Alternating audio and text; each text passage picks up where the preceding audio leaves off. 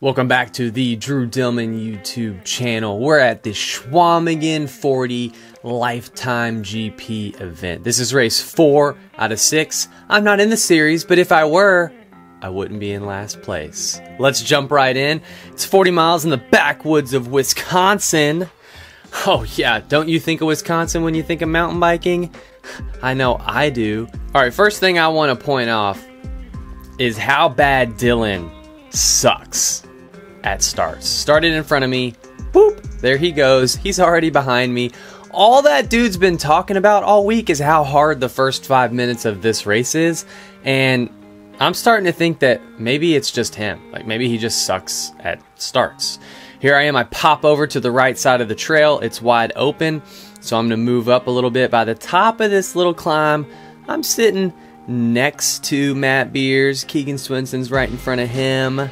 Payson McMustache is going to be right here on my left, and I'm pretty happy with where I'm at, considering I wasn't even sure I was going to make it this far into the race after all the hype that Dylan was talking about this start.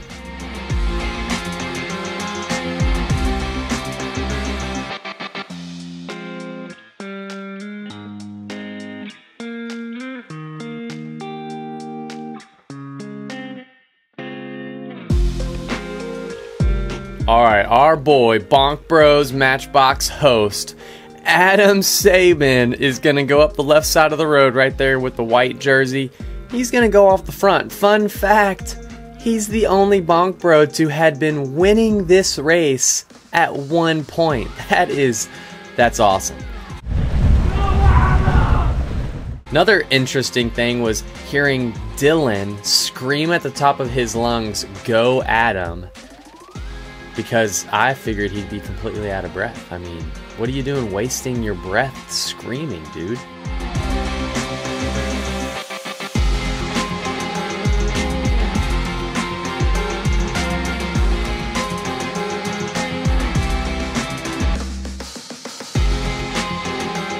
This race is a mountain bike race, but as you can tell, there's not much mountain biking. Very little trail. In fact, the biggest bummer about this race is that we ride past a lot of awesome looking trail and we just stay on this silly Berkey ski trail the whole time.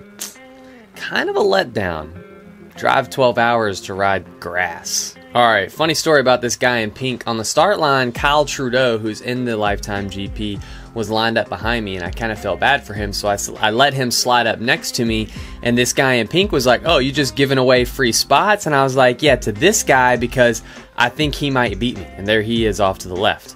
"But to you, I think I can beat you, so you're gonna stay back there behind me," which kind of makes sense, because if we all just lined up where we thought we would finish, we'd all line up in our respective finishing positions, and there wouldn't be all this fighting throughout the race. But that's not how it goes, because everybody thinks that they can win the race, so everybody tries to line up on the front row, and that's just not realistic. I was talking to Brendan Johnston a few days before the race, and the biggest advice he gave me was to carry as much momentum into these little punchy climbs as possible, so you can see me doing that right here.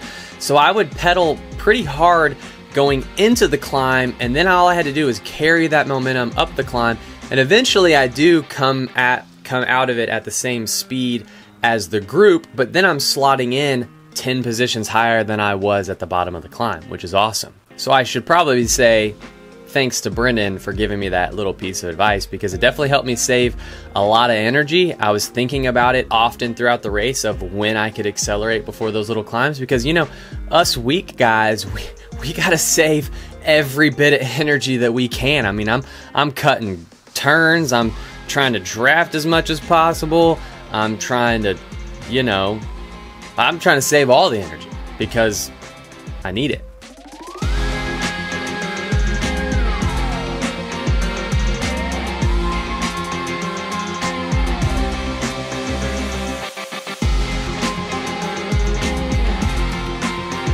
There's this interesting aura or bubble around certain riders. In the crit scene, it was around the Legion lead-out train. You know, riders would accelerate, but then when they caught up to Legion, they wouldn't pass the Legion train because they have some special power that says, hey, you can't pass me.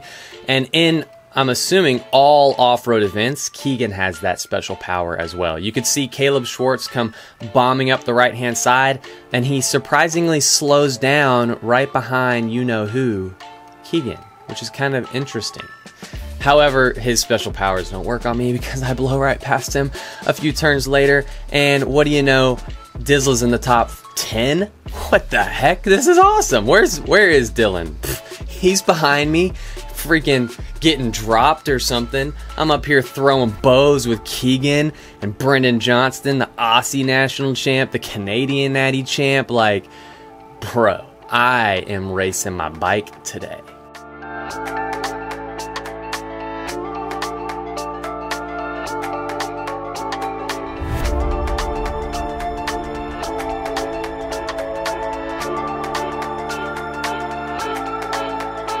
We pop out onto this gravel road and I'm suffering pretty hard. Matt Beers is on the front just destroying us. I get gapped a little bit and Payson McKelvey was behind me and he's like getting mad because the gap is opening and telling me to close the gap. And I'm like, dude, do you think that I'm doing this on purpose? I am not. So as he blows past me and Caleb Schwartz, I just say, dude, what's your VO2? Because I know it's way higher than me, and if you're gonna get mad at me for leaving a gap open that I literally was like suffering for, it was just frustrating and silly. And the pace does slow down. We do catch back up, which was nice, and their pacing is right in front of me. So I guess no big deal, but if he really thought that I was doing that on purpose, he's a goofball. One rider you don't really want to be behind is John Borselman. I was behind him for a second, and he's not exactly known for his off-road riding abilities. So I was going to try to pass him as quickly as possible.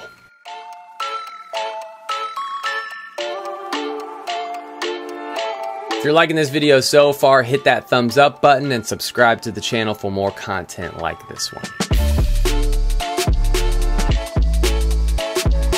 Now, I know I was just dogging Borselman, but he did send a flyer as soon as we hit this gravel road, which was brilliant because he knows that he's probably going to get gapped on the big climb coming up, the Fire Tower climb.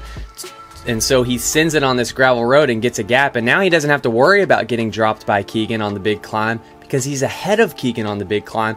And so Keegan in the lead group will just catch him, and now he's made the lead group. And kudos to him because he made it almost to the sprint finish in that lead group of 6. He ends up finishing 7th, but for a guy that's not really good at mountain biking, 7th place in the Chequamegon mountain bike race, pretty legit, dude. I'm impressed. I was proud of him for doing that. All right, this is the bottom of Fire Tower. Not exactly positioned very well. I do pass Dylan very soon because, yeah, I'm just stronger than him, I guess. Which isn't true because if you know, he beat me. But I was riding pretty good and wish that I had stayed in the group that he was in, which ended up being the second group on the road. But this climb is a little bit harder than I had expected. It's about 2.5 minutes long. Normalized power was 425 for the whole thing. There are a couple little lulls where it's kind of flat or a little bit downhill, so you do get a little bit of recovery, but I was definitely hurting the last 30-45 seconds towards the top. Gaps were opening, but I did manage to get and make it into that second group over the top of the climb where a lot of the big names still were.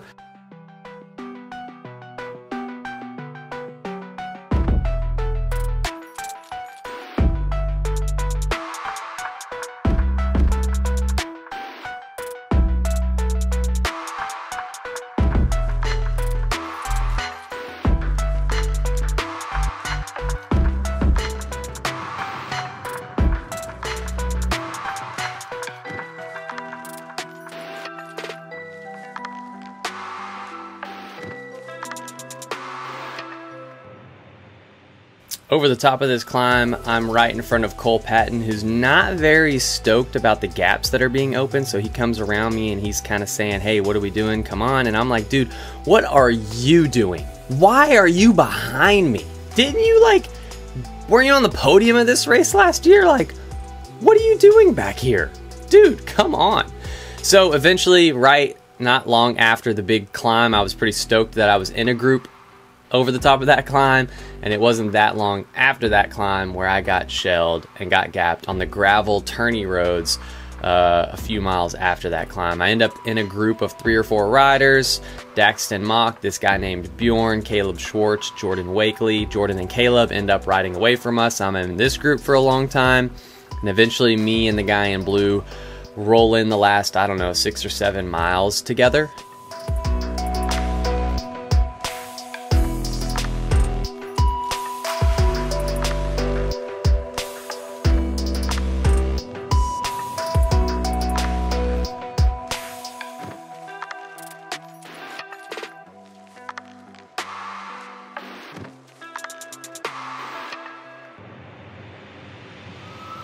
So for about the last 5 miles, I was pretty hungry, so I told the guy in blue, "Hey man, I'm not gonna pull probably. I'm kind of hurting."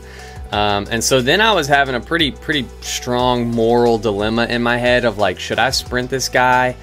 He did just do a lot of work. And then right here, I hear some friends cheering for me, saying "Go Dizzle," and that was just the push that I needed to say, you know what, this is a darn bike race, and I'm gonna sprint this guy, because I didn't tell him that he could beat me. And when we both signed up for this race, we said we were gonna try to beat as many people as we could.